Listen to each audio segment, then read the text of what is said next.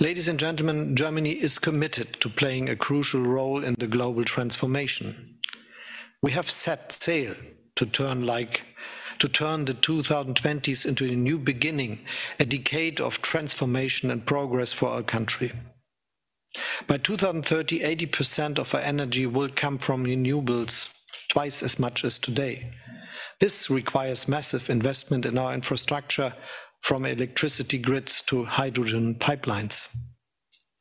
We will speed up planning processes and stimulate private investment in future technologies and digitalization.